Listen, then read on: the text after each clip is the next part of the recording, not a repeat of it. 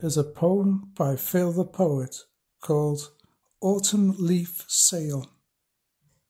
The descending sun shines through a thin veined sail. The whimper of a breeze makes the material look gauntly pale, while light awakens me from the dream of sailing.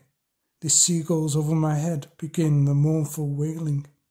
The boat, made of willow bark, belches under sea shanty songs, which echoes from ages past by a crowd of 100 strong.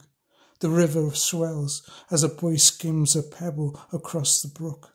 The vessel swirls like a miniature carousel capsized by a giant rook. The autumn leaf is not a sail anymore, but a canopy for a nest, with the chirping of hungry mouths longing for a mother's caress.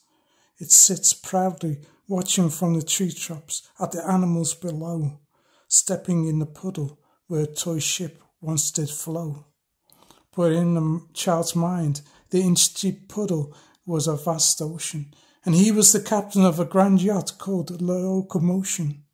Instead of a green forest, there was a mountain range. The noon sun became a drilling star. Oh, how strange.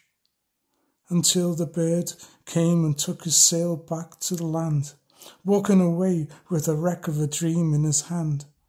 Suddenly the wind blew, and he felt something tangled in his hair.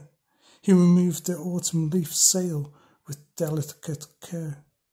Tomorrow he will build a better boat with an engine, take it out on the 7 seas with his best friend.